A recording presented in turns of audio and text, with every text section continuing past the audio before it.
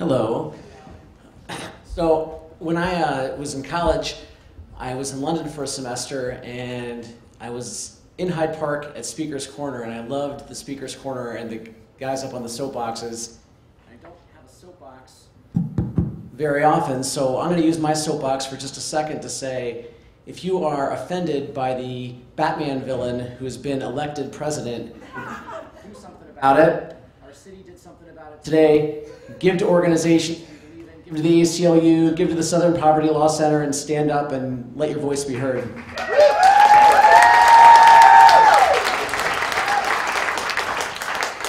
All right, so a couple months ago, I was supposed to do this storytelling bit, and I was dunderheaded enough that I messed up the dates, and so I wasn't here, and I had the story all planned, and so it's either now or never for the story.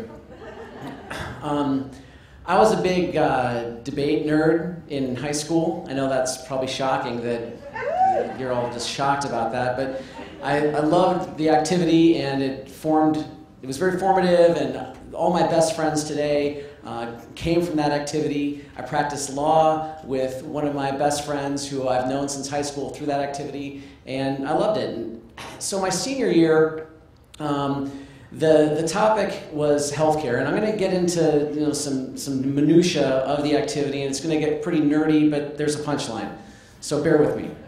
So the topic was healthcare, and the affirmative team was supposed to propose a plan that guaranteed healthcare to all citizens. That was the topic for the year, and this was the state tournament towards the end of the year, and we were amped up, and we wanted to do really well at the state tournament.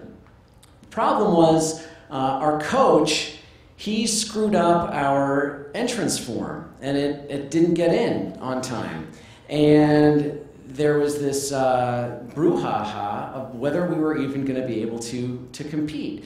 And I kind of flipped out right before the tournament, didn't know what to do. And so I did what a kid should do. I called my dad. It just so happened that I called my dad at my dad's law office, and I talked to one of my dad's colleagues and told him what was going on. And ultimately, it wasn't such a big deal, and they let us in. But somehow it spread like scuttlebutt that Friedman had called his daddy at the law office. So we do pretty well at the tournament, and we're in the elimination rounds. And we were going to debate our good friends Brian and Aaron, and we had debated them several times. And we had not yet been successful, and they ran these quirky arguments that were vexing, and we had planned, damn it, we were going to beat these guys, it's now or never. And so we had a plan to beat them. And when Brian and Aaron were on the affirmative that year, again, we were supposed to guarantee health care to all U.S. citizens with a plan. Health insurance, there he is, Brian's here with us tonight.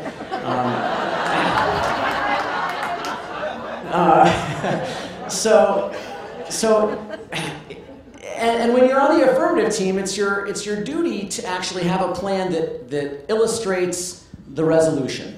And if you don't, you can lose. If you don't have a plan that does what the resolution says you're supposed to do, then you're not topical. You're not in the rules of the game. And so Brian and Aaron, their plan was just to have the Supreme Court guarantee health insurance a right.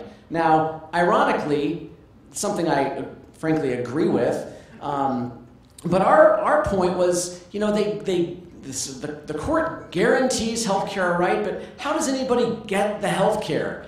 How does anyone get health care after this happens, after they wave their wand and say it's a right? The next day, how do I get my health care?